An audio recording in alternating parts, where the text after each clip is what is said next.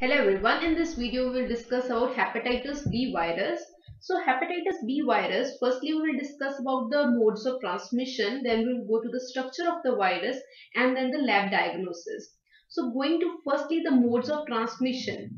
So this virus can spread through any bodily secretion. However, the modes of transmission will vary according to the prevalence of the disease. So in high prevalence regions, the main mode of transmission is perinatal transmission, that is from the mother to the child.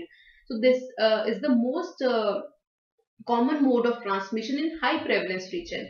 However, in intermediate prevalence region, horizontal transmission, that is between the children when they are playing through minor cuts and breaks in the skin or mucous membrane. This is the main mode of transmission in the intermediate prevalence areas. However, in low prevalence areas, like many developed nations, the main mode of transmission is unprotected sexual activity, intravenous drug abuse. So these are the main mode of transmission over there.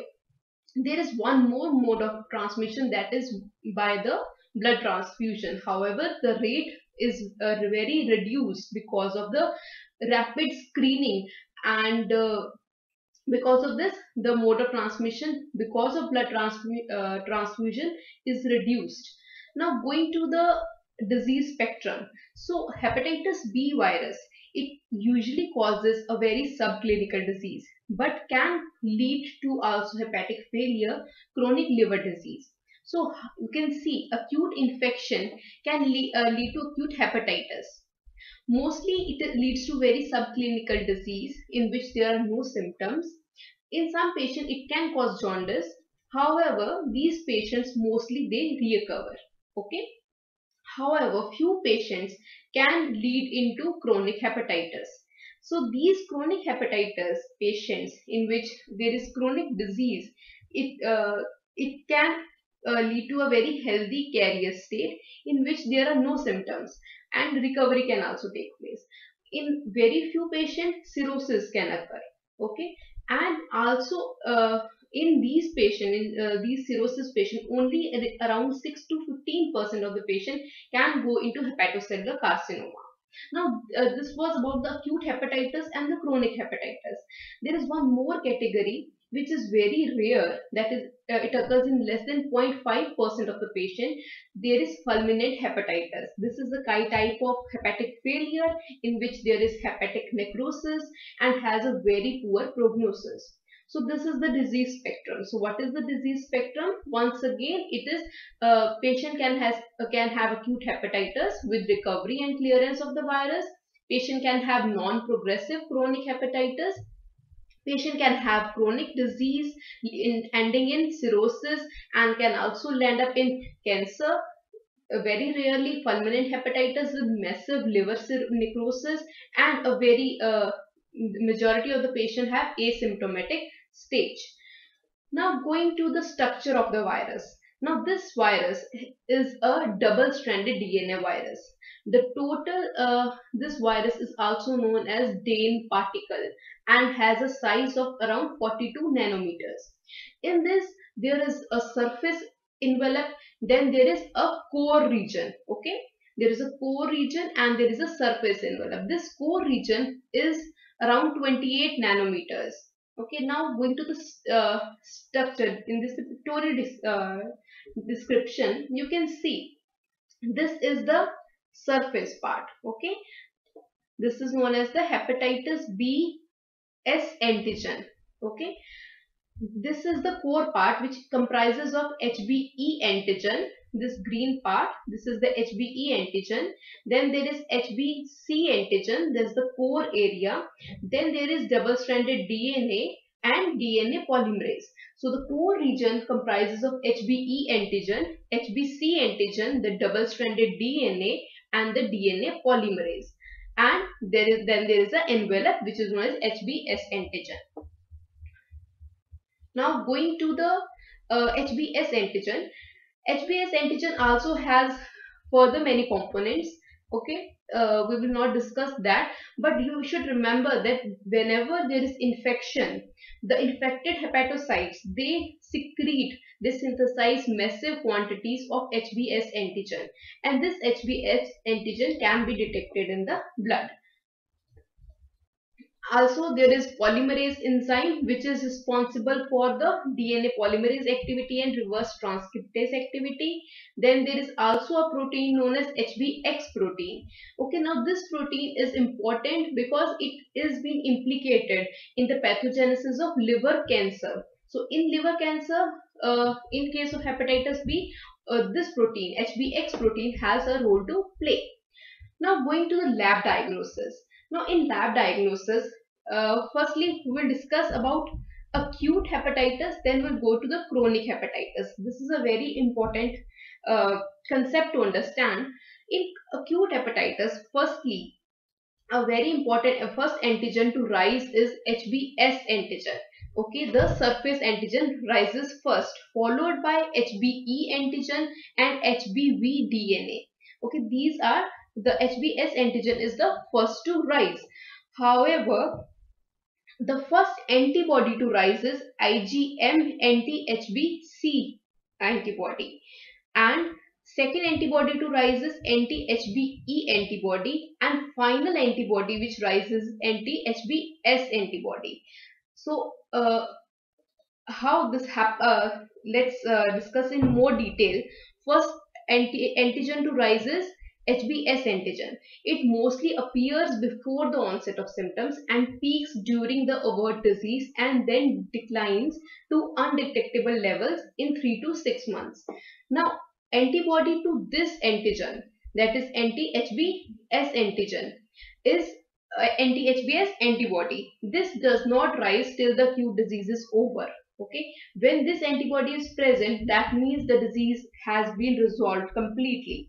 So anti-HBs antibody will rise only after disappearance of anti-HBs antigen and when the disease has been resolved. Also, in case of vaccination, only antibody which we will find in the bloodstream of the patient is anti-HBs antibody. In case of vaccination, we provide with non-infectious type of anti-HBs antigen. Therefore, only anti-HBs antibody is seen. Going to the other antigen which rises just after the anti-HBs antigen are anti-HBe, HBV DNA, DNA polymerase. Going to the HBc antigen. So this antigen is important because this antigen is the only antigen which is not found in the serum. This antigen is only found in the hepatocyte nuclei. However, it indicates an active replication of the virus and indicates that patient is infective. And antibody to this antigen is known as anti-HBc antibodies. So antibodies can be of two types. It can be IgM antibodies and IgG antibodies. So as you may be knowing that IgM antibodies always denote a acute infection.